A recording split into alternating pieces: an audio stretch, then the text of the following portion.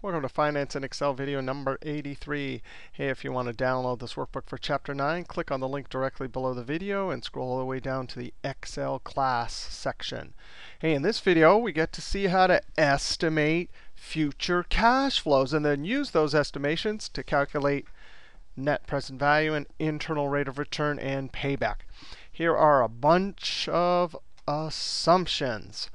We're assuming based on some research and our past records that we can sell 30,000 of a new product. Our price is going to be $10 each. Let's say these are boomerangs. So we're going to wholesale them for $10 each. Our variable cost is $7.50. The life of the project is going to be 3 years. Required rate of return is going to be 0.175. We have fixed cost of $10,000 a year. Fixed costs are, of course, things like rent, administrative costs, things that are not going to change over the life of the investment. The investment, that means the cost is going to be $110,000 to take on this project. Depreciation method for this example here, we're going to assume straight line, although the tax depreciation method is a more relevant one. We'll see videos later on for that. Salvage value is a 0. Removal cost of that will be 1,000. Those will offset, so the final value will be 0. Net working capital at time 0 is going to be $10,000. Now, net working capital, how come we have to consider net working capital? Well, things like cash to pay bills for the project, accounts receivable, inventory, accounts payable, all those things go up when you take on a new project. So this is like net working capital is the difference between current assets and current liabilities. So you always have to include that in your calculation, just like you have to include the investment of the long-term asset, right? Or short-term net working capital. Recover. This is the first time we've seen this in a calculation. So when we bring on a new project, we're going to have to increase net working capital, so we're going to, it's a cash flow out. But at the end we recover it. So that means that once this project ends, then the inventory, the accounts receivable, the accounts payable, the cash associated with the project will go back down to 0. So at time 0 you subtract net working capital. At the end you add it back in. Our tax rate is going to be 0.34. All right, we have a lot of calculations to do before we can get to our bottom line here, which is calculate net present value, IRR, and payback. All right, well, the first thing is depreciation. Now, we could just put 0, right? Because salvage value is how much you're going to sell it for. You're going to sell it for junk. Removal cost is $1,000, so these offset each other. So straight line, we're going to say the original cost minus the salvage value, right? That's how much we get $1,000 in for it. But we're immediately going to add back in the removal cost because that is a cost. Close parentheses divided by, and our life of our project is 3. So there's our annual straight line depreciation. Now we're going to calculate what's called pro forma income statement. This means pro forma just means we're estimating for the future. And for our relevant cash flow analysis to get to cash flows for net present value, we're not going to include interest. Interests are considered other places. That is not a cash flow from assets. It's a cash flow to or from creditors. So interest is not included here. I put in the textbook, they say net income, but I like to say net income not considering interest because it's not really net income. All right, our total revenue. Now all these are going to be calculation based off of our assumptions. So our total revenue, equal sign, and I have to find my. Now there's the units sold. There's the price, and there's the variable cost. Now notice price and variable cost, total revenue, which is from the price, and variable cost, same order. So I can go like this. The units, and I'm going to hit the F4 key, times price. Right here will give me 30,000, but when I copy it down, that green one will move down to the 750. Control Enter, and then I copy it down. You can see that that worked just fine because we locked that one. I can already see I wrecked my line, that underline there, and I don't think this will work. Fill without formatting. Nope, it was already wrecked. So I'm going to click on that cell, Control 1, and I'm going to go to Border. And I'm going to select this one right here, click on the top, and then come down here and click OK. Now, oh, I don't know why that's not showing up. Let's try that again. Control 1. Something odd going on here. Control Z. Well, I clicked the wrong one. That's why. Control Z. Well, I must be asleep. Control Z. There we go. I must be asleep at the wheel. Control 1. It's here and down here. That one and down here. I'm really asleep. Just to show you what, if you have the formatting here and you copy it down, right? It goes away, but you hit the Smart tag and say fill without formatting. And so it doesn't bring the formatting down. When you copy something, it brings the content and the formatting. All right, gross profit, we're going to say, oh, all of our revenues minus our variable costs. Our fixed costs are from up here. There's the fixed cost right there, so 10,000. Enter. Our depreciation equals this. EBIT, earnings before interest and taxes. Gross profit minus, and I'm going to do the sum of these two. You can go minus minus if you want. So EBIT, and always very important to consider taxes whenever you're doing this incremental cash flow for valuing and estimating future cash flow. So our taxes are going to be in, as I mentioned before, whenever I do the individual calculation, I am going to use the round. So EBIT times our tax rate, comma 0 to the integer or dollar. So net income becomes EBIT minus taxes. Now, what we learned in Chapter 2 was operating cash flow is EBIT. We have to add back the depreciation and minus taxes. Well, look at this. We're finance people, not accountants here, and we're doing cash flow analysis. So our net income doesn't have the interest in it, right? So, and we've just, to calculate this, we said EBIT minus taxes. So actually, if there's no interest, our operating cash flow is just net income plus depreciation. So I'm going to say our net income plus our depreciation, because we've already subtracted out that right there. All right, now we got to talk about something else that's called the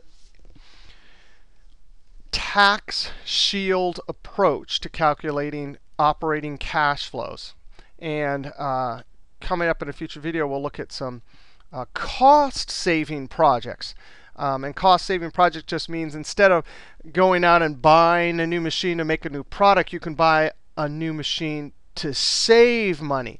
And this calculation, oftentimes, it'll get us the same exact answer as this, but it'll be a little bit easier in some situations. Now, look at this. Operating cash flow, we say sales minus costs, and costs are everything, all the variable costs and fixed costs. Notice there's no depreciation there. So it's all of the sales minus all the costs except for depreciation. And then you multiply that by 1 minus the tax, because you have to, for every $1, you have to take out your taxes, right? Marginal tax rate. And then you add back in the actual cash inflow of tax savings from recording the depreciation on your income statement. So this is depreciation times tax rate. That is the amount of taxes you save by recording a non-cash expense on your tax. So this equation right here will work just fine. And we can prove it to ourselves. Now, here I use round. Or no, up here we used round on the taxes. Here I'm not going to. You'll see that it's a few pennies off. But it's all estimation, so it's OK.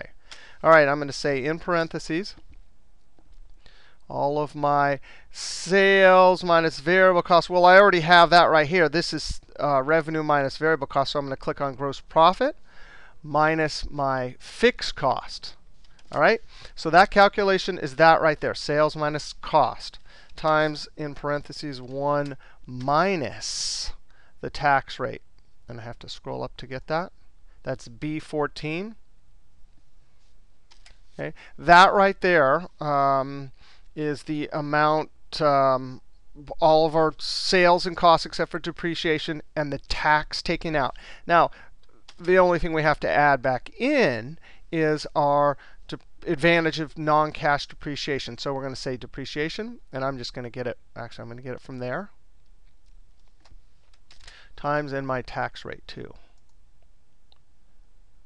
Okay, so this part is the advantage of non-cash tax, and this is just all the other expenses minus the taxes. And you could see we get 55,366.67, which rounded up gives us this. All right, and so this is a perfectly viable option. And actually, in some of the future videos, the cost savings one, I'll do this, and even one of the future sales ones, I'll do it this way too, because sometimes it's just easier to do this.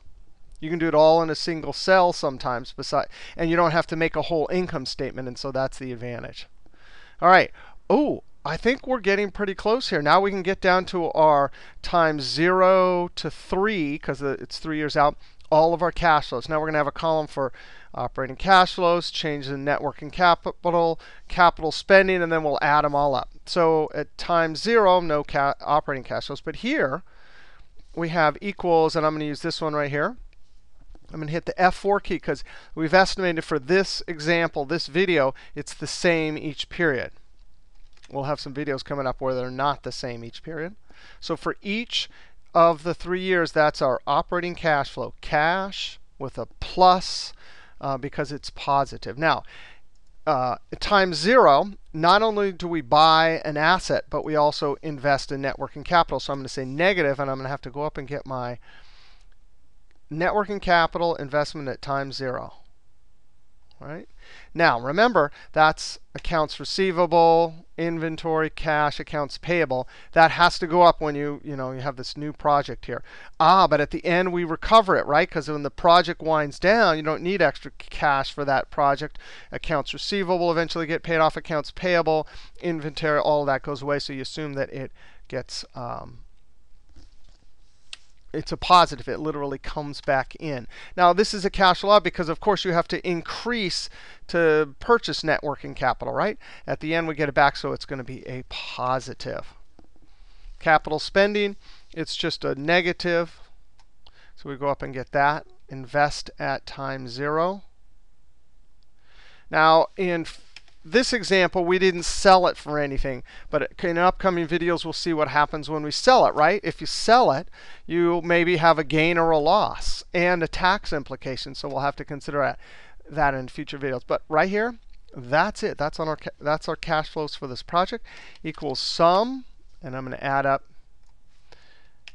Control-Enter, and drag it down. I'm also going to add a cumulative column. Right? So for payback, so we're minus 120, and then down here it will be minus 120 plus this right here. So guess what? Just like we saw in an earlier video, I'm going to use the sum function.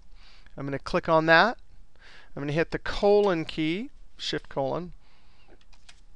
And if I copy this down, this would be a ridiculous formula. It's the same cell to the same cell. But if I lock this one with the F4 key, that means this is an expandable range. And sure enough, as we add going down, right here, it'll add this one and this one, which is the same as saying, doing it individually.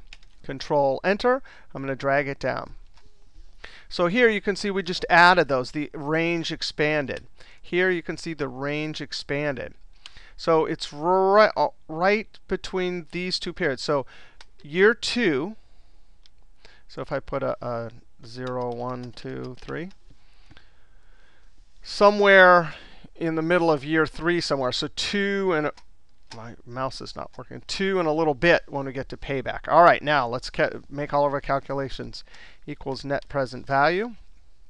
The rate, I'm going to have to go up and get that. It is RRR, required rate of return. This is the rate that is determined inside the business. They say this is the return we have to earn, something bigger than this, 0.175. That's our rate, period rate. The values, not 0 because this is net present value. So 1, 2, 3. and then plus the negative at time 0. Plus the time at cash flow at time 0. So there it is. We have a net present value project. Now, net present value project, that's just our first criteria. It says now we better take a harder look at this project to make sure all of our assumptions are correct. But that's step one. You get a positive net present value. That's looking good. Make sure all your estimates and everything are looking good before you proceed further. But this is step one. And then we could also look at IRR. That'll tell us these cash flow. What is the internal rate of return from these cash flows? And IRR includes time 0. Ooh, 21.25. And finally, we can calculate the payback. It's going to be 2 and a little bit. Now, the way we were calculating this little bit before is that's how much is left to collect. And so we'll compare this with using division to next period's cash flows. That's assuming that there's an even cash flow occurrence throughout the year. I'm going to say minus because this is a negative, and then divided by that. 2.14. All right, so that's our introduction to estimating future cash flows. As we go forward, we'll look at maker's depreciation and some other important factors that add complications to this first kind of simplified example. All right, see you next video for those exciting complications. See you next video.